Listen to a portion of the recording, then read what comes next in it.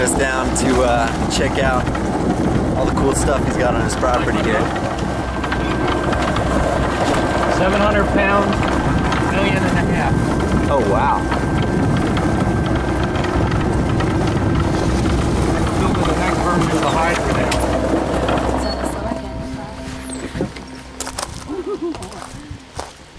This is impressive. So basically, I'll give you the 5-minute tour here. Sounds good. All right, you're looking at a fairly significant section of my generating capacity. It generates all of my energy. This is cooking gas, heating gas, fuel for my vehicle, all my energy needs. Awesome. So anything that can be done with fossil fuel can be done with hydrogen. Of course. The house has been running for going on 5 years now with almost no maintenance whatsoever. Just changing the filters out. The solar system itself is pretty much maintenance free. Now the solar panel, that whole process of creating the hydrogen, it's essentially splitting water molecules into its base elements, H2O. Right. 80% of every molecule in the universe is hydrogen. All right, 2/3 of the planet here is water. Right. Hydrogen isn't found naturally in the environment, so we have to split it, and it takes energy to split it. And that's what the solar's for. And that's what the solar's for. The problem with renewable energy is that, you know, you can't store it. You know, there's tons of stories that, you know, the windmills and solar systems are shutting down because, well, no, because the grid can't accept it. All right, and batteries are big, they're expensive, they're heavy, and they only last 5 years, and they're not good in different environments. Hydrogen is forever. There's no shelf life. It's as good today as it'll be 100 million years from now. If you have a leak with hydrogen, it's safer than any fuel we currently know. 45 miles an hour into outer space. Hydrogen and helium are the only two gases that leave the planet. Now this kind of, I guess, like almost a closed loop system. This is a closed loop system. The energy here, when I need it, the months that my solar system won't keep up is December, January, February, and part of March. Okay? In those months, I siphon off the hydrogen that I stored April, May, and June, and part of July, and I run it through the fuel cell in the dead of winter when my panels are covered with snow, and I generate electricity, heat, and chemically pure water. Water just now, that's one of the awesome byproducts of using the hydrogen to create energy is the only waste product is clean water. Well, you got to understand, nothing gets consumed in this system, all right, and nothing gets transported. So basically, the water we start with is the water we end with. So we keep reusing the water. So the water, we use the water to make the hydrogen. All right, when we make the hydrogen again, we get the water back. We run it back through the electrolyzer again, so it's a continuous loop. So this is a self-sustaining system. Hypothetically, hook this up to like a rainwater catchment, and then have clean water year round. Absolutely. As well. I tried to reuse everything I could in this system, or use stuff that was stock in order to keep the prices down. These are used propane tanks, basically 1969 vintage. Really? Yeah. And since they have hydrogen in them, there's no degradation of the tank, and propane doesn't degrade the tank either. So these are just recycled tanks. And if I need more storage, I just add more. So you're looking at 45 days worth of storage here. The technology now, this was done almost 5 years ago, the technology now is high pressure. So I can take all of these tanks and put them into a space that's one tank, 6 foot long, 2 foot in diameter. Store the same amount of hydrogen, under 5,000 pounds instead of 200. Yeah. This is the way we're going to save this planet. But it takes a huge mindset. I mean, right now this is very disruptive technology. How do you tax free?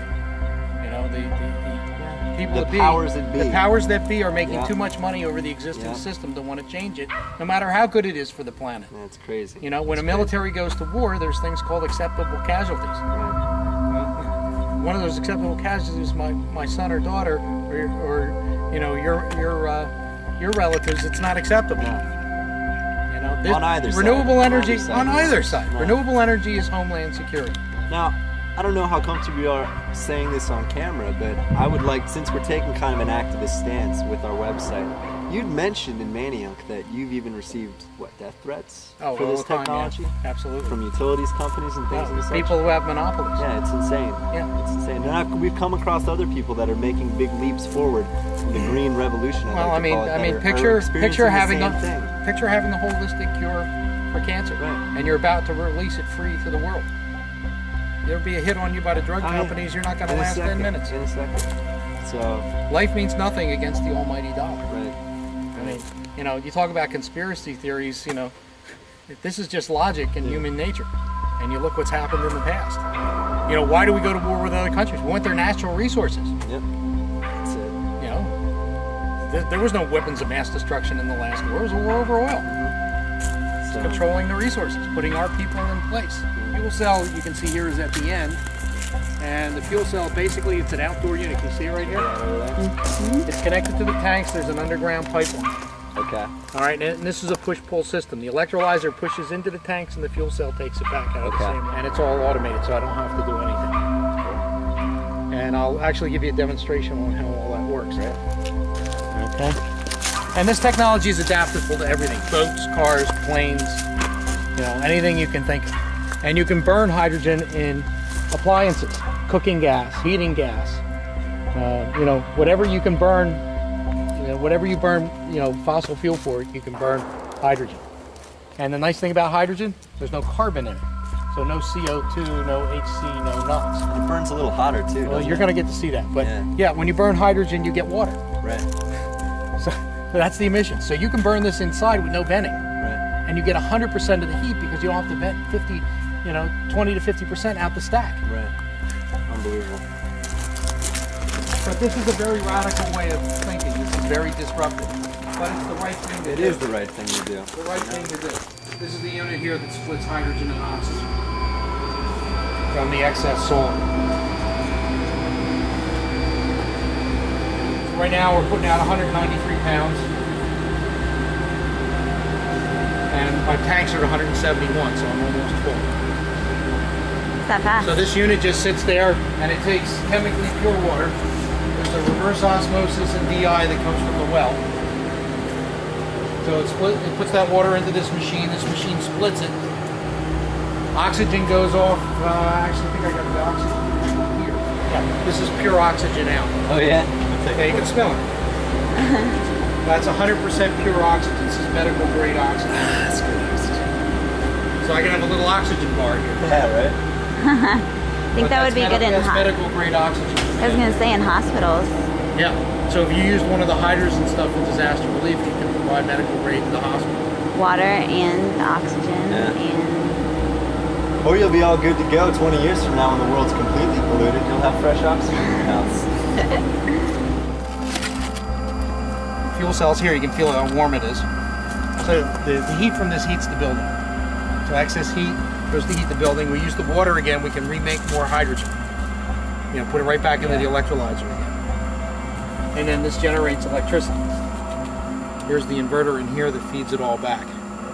Wow. So this is a continuous loop. Yeah. You know, no propane truck, no gasoline trucks, nothing gets delivered. And nothing gets consumed except for the sunlight. No sunlight, we're all dead.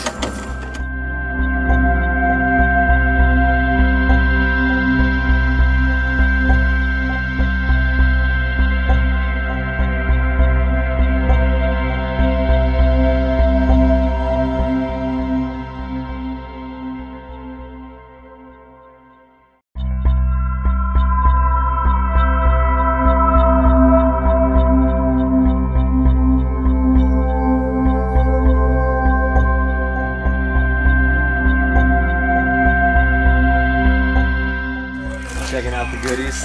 Lots of goodies to see. My electric / fuel cell motorcycle. Okay.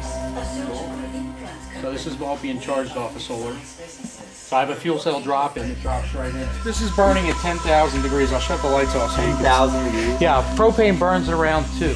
That natural gas. You can feel the tremendous heat that gives. Won't be waiting a half hour to cook my bacon with that. No. No, now that's actually glowing stainless steel, and you see the vapor that's going across the top? That's actually creating water.